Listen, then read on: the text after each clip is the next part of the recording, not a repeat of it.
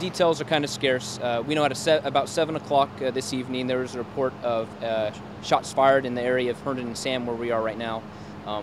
As deputies were coming on scene, people were calling in saying that there was actually kind of like a gun battle happening in this intersection.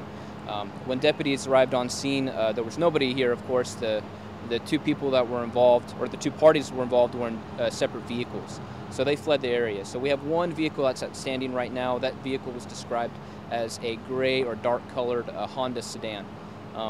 There was a second vehicle, which actually the occupant or an occupant of that vehicle died from his injuries at an area hospital. So right now it is a homicide investigations, and I know the homicide team is back here interviewing people and processing the crime scene.